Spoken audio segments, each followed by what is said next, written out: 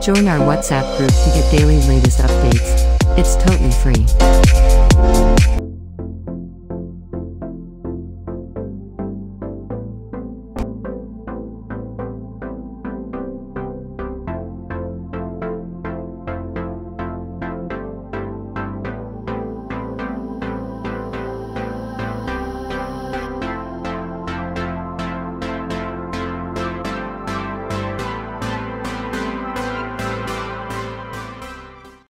Part 1. First, you have some time to look at questions 1 to 6.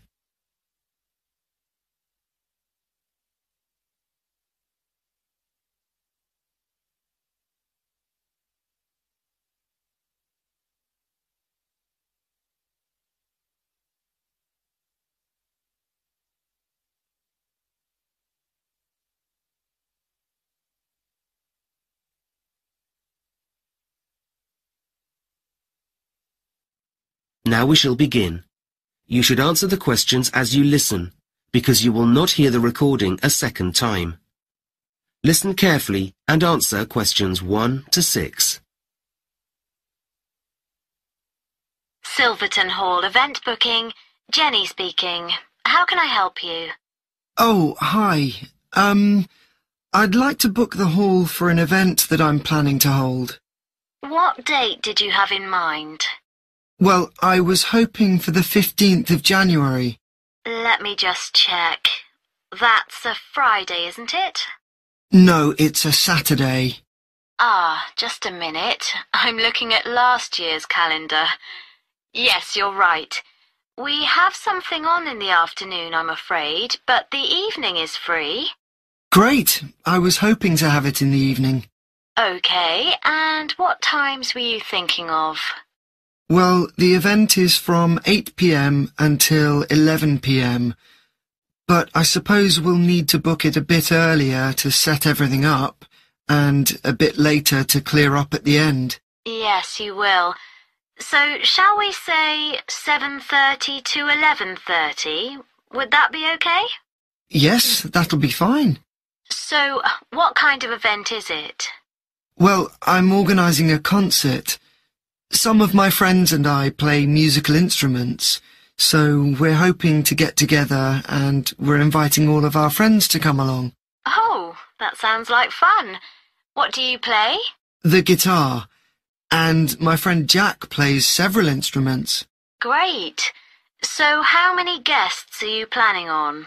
Well, I'm not sure, but probably about 60. That's fine. Thanks. Can I just mention that some of them are disabled? I assume that'll be all right and that access won't be a problem? Of course. We have special facilities and we've made some improvements recently as well. Great.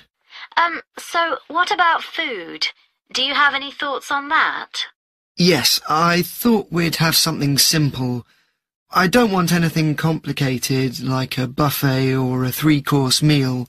So just sandwiches, really, and also something to drink, if that's okay.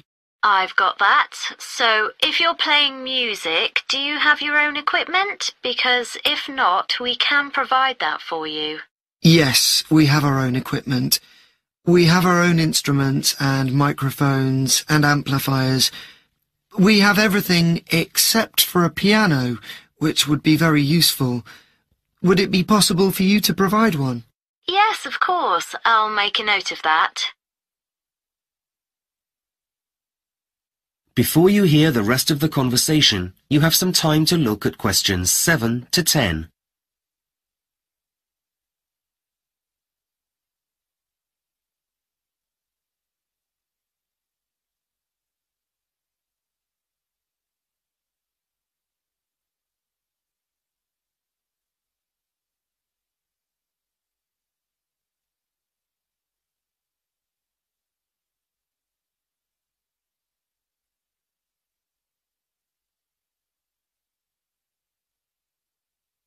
Now listen carefully and answer questions 7 to 10.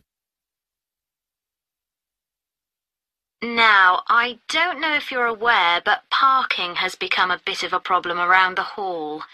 Well, actually, it's a problem all over the centre of town, and so we do offer some transport solutions. Oh, well, we were planning on driving to the hall. I wouldn't recommend that. We do have a coach that will pick everyone up and take them home at the end of the evening. It costs a bit extra, but does work out cheaper than taking taxis. Would you be interested in that? Yes, please. And I guess that would be easier than trying to park all our cars. It certainly would. Now, I think I have all the details. Let me just add up the costs. That comes to £250, but I'll reduce it to £225 as we have a 10% discount from now until March. Well, that's great. Thank you so much. And now I just need a contact name. I guess that would be you, right? Yes, that's right. It's Rob. Okay. And your family name? It's Yasovsky. I'll spell that for you. It's Jezowski.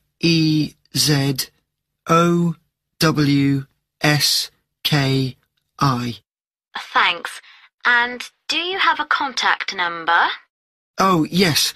Hang on a minute. I haven't memorised it yet. Yes, here it is. It's 07232 855 496. Great. I think that's everything for now. I look forward to seeing you on the 15th of January. Okay, thanks. Bye for now. That is the end of part 1. You now have half a minute to check your answers.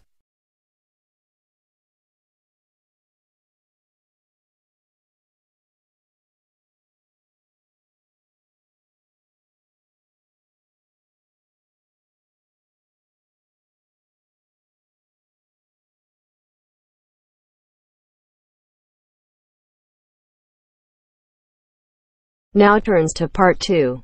Part 2. You will hear a tour guide speaking to a group of tourists who are visiting a part of New Zealand called Rotorua. First, you have some time to look at questions 11 to 14.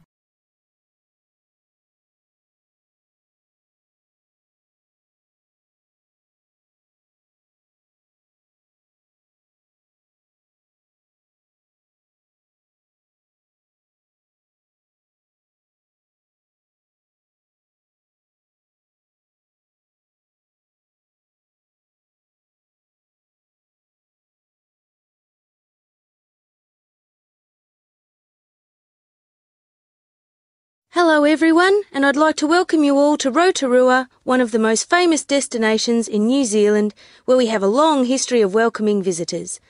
I'd like to explain a bit about the geography of this amazing region, famous for its geothermal activity, and tell you what we've planned for your stay. Well, if you'd like to have a look at the map of the region that's in your welcome pack, if you find Lake Rotorua on the top left, the big triangular lake, we've just driven down along State Highway 5, SH5, down the western side of the lake, and then we turned off through the town, and we're here at the Lakes Motel just around the southern tip of the lake. Okay? Now tomorrow we'll be heading off along SH30 in the opposite direction from the town, towards Lake Rotoita, where we'll be visiting the Hells Gate Thermal Reserve. This is the area between the SH30 road and the lake, and I'll be telling you more about this in a minute. We'll then be returning to the motel, and in the afternoon we'll be visiting the town of Rotorua itself and also the Arts and Crafts Institute, which is just along the SH30 from the motel where it meets the SH5 outside the town.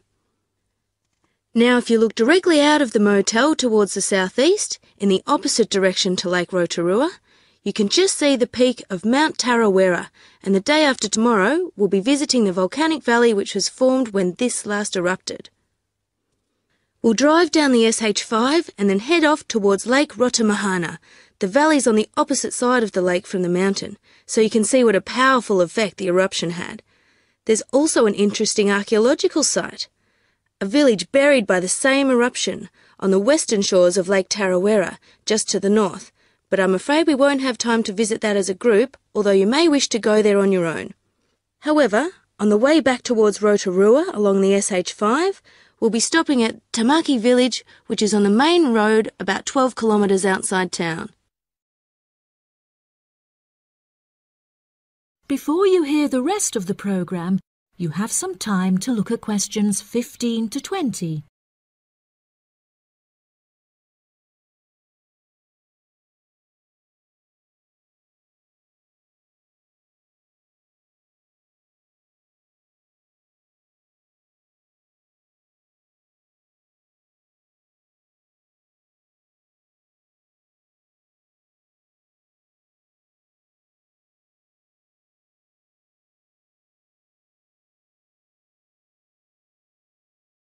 So now let me tell you a bit more about these attractions. Just driving past the lake and through the town, I'm sure you've realised this is somewhere quite different from anywhere else in the world. So tomorrow, we'll start by visiting Hell's Gate Thermal Reserve. This is the most active area of the region volcanically, and you'll see New Zealand's largest boiling whirlpool, where the water is actually 100 degrees centigrade, together with the largest hot waterfall in the southern hemisphere, where it's a more comfortable 40 degrees centigrade. Just right for a hot shower. Entry is just $12 for adults and $6 for children. We'll come back to the motel for lunch, after which we'll visit the Arts and Crafts Institute, where you can learn about Maori people who lived here before the Europeans came. There's a display of Maori carving, showing this traditional skill at its most impressive, and exhibitions where you can learn about the use of geothermal waters for cooking food and for medicinal purposes.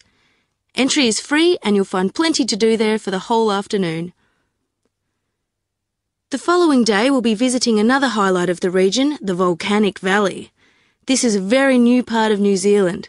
The valley was formed less than 150 years ago in 1886 when Mount Tarawera erupted violently, completely destroying the beautiful pink and white terraces that used to attract tourists to the region.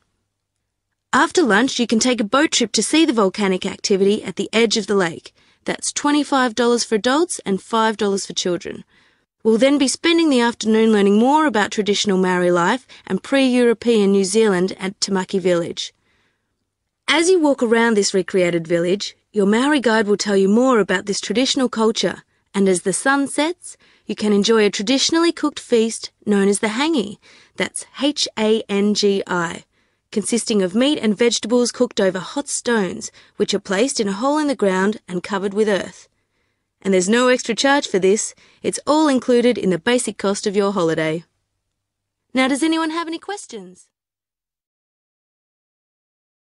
That is the end of part 2. You now have half a minute to check your answers.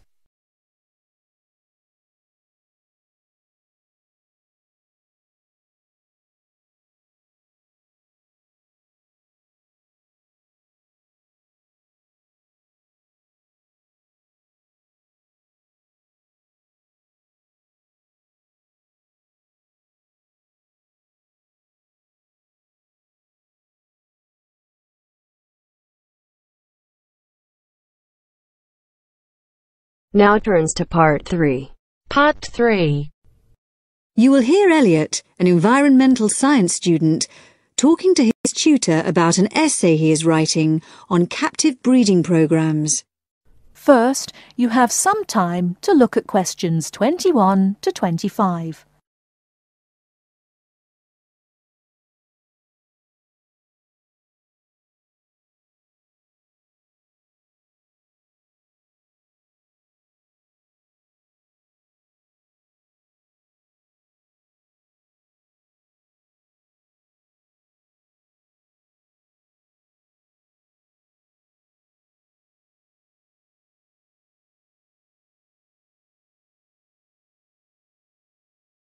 Dr. Ran? Oh, come in, Elliot.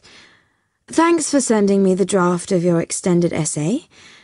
Now, you're writing about captive breeding of endangered species, aren't you? Yes.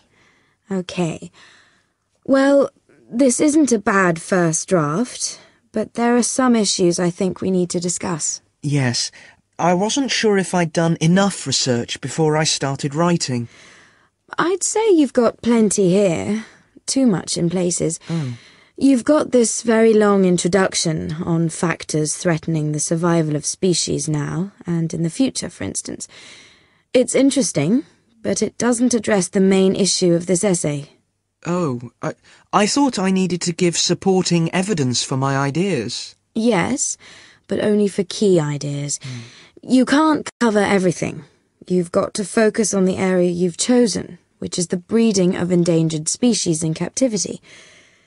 Now, you have lots of relevant material about that, but I think you need to look at the planning of your central section again. At present, it's all rather a jumble. Oh, you mean I need to write it all out again? Well, it's just a matter of moving the things round a bit. Your introduction needs a rethink, as I said. Why don't you just begin by saying what captive breeding is? Give a definition. That's right.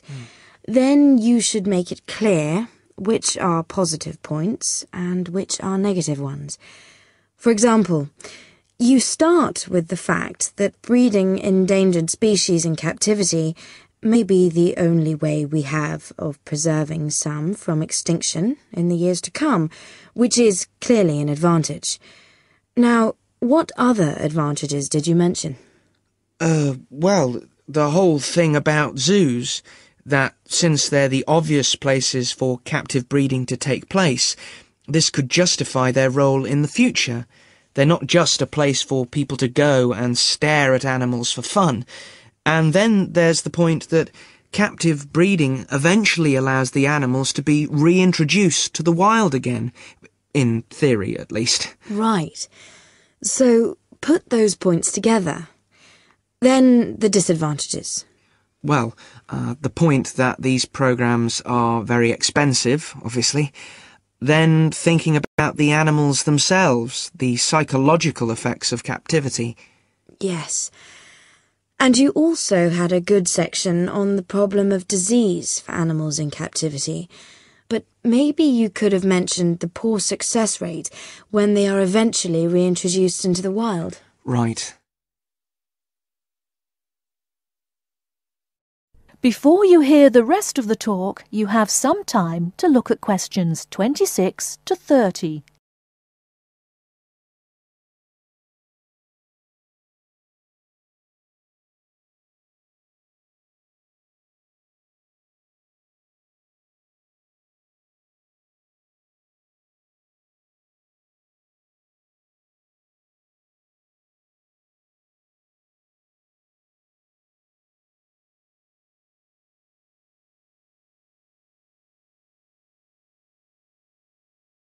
Now, your next section's on requirements for successful release of these animals into the wild.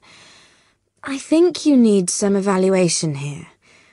Which of these requirements are more important and which are less important, according to the available data? I had some information about that, but I wasn't sure if I needed to put it in. Yes, definitely.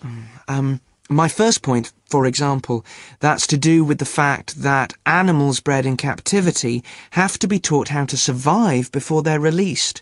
All the data shows that's absolutely essential. Unfortunately, if they're just released without training, they won't know how to hunt and how to avoid predators and so on. Some articles suggest that it's necessary, actually, to provide food and shelter for the animals after they've been released, at least for the first few months. But the research suggests that this is less crucial to the successful reintegration of the animals. Right. You also mentioned the idea of providing employment for local people in the areas where the animals were being re-released, and education, so that they'll see the return of the animals into their habitats as a positive thing. Yes, that sounds important to me, but I couldn't actually find any statistics or information about it.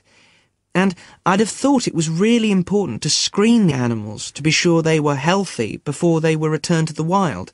But the figures show that actually it doesn't make much difference. That's surprising, yes. Did you get any data on the effects of acclimatization? Yes, it showed that if animals are kept on the site where they were to be released for a time in order to acclimatize, they have a far better survival rate than those released directly into the wild. Okay, Well, you've got some good information there. Have you thought at all about your final section? Well, I think I'll be looking at the whole question of habitat protection and whether in fact captive breeding is the answer, or whether we can protect endangered species within their natural habitat. That sounds fine. So, I think if you go away and make those changes, that sounds quite promising. Thank you. That is the end of part 3. You now have half a minute to check your answers.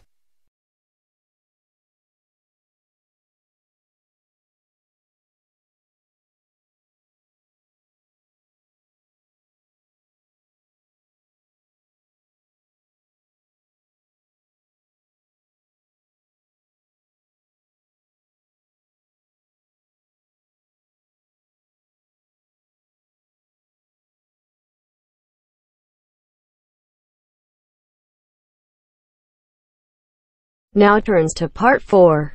Part 4. You will hear an orientation lecture on sports therapy. First, you have some time to look at questions 31 to 40.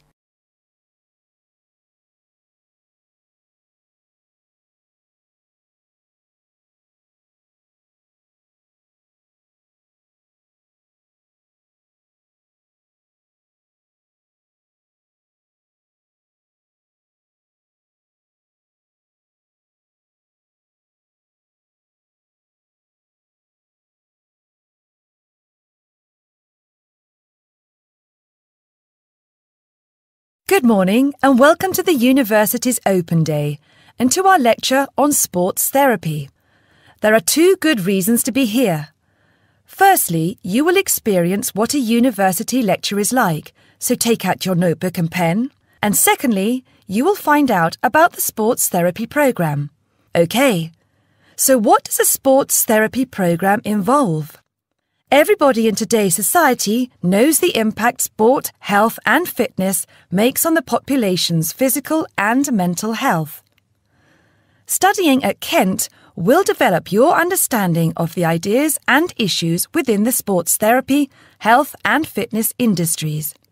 Sports therapy is one of the fastest growing careers within the sports sector. The programme teaches you all the specialist knowledge you need in order to work within these industries. This includes scientific aspects such as anatomy and physiology and sports psychology. You learn how to design training programs and lifestyle profiles for a range of clients and to understand the role of sports promotion and event management. The degree also covers the treatment and prevention of sporting injuries and the importance of referral programs. There will be a full description of these subjects for you available at the door when you leave this lecture. Now, just to talk a little about teaching and assessment. The programme involves taking part in and designing practical sports sessions, lectures, small group seminars and private study. On average, you have 6 lectures, 3 practical sessions and a 1-hour-long seminar per week. And you also spend additional time developing your coaching and theoretical knowledge in real-life situations. At Stage 1, the first half of the year is assessed by 100% coursework and observed assessments.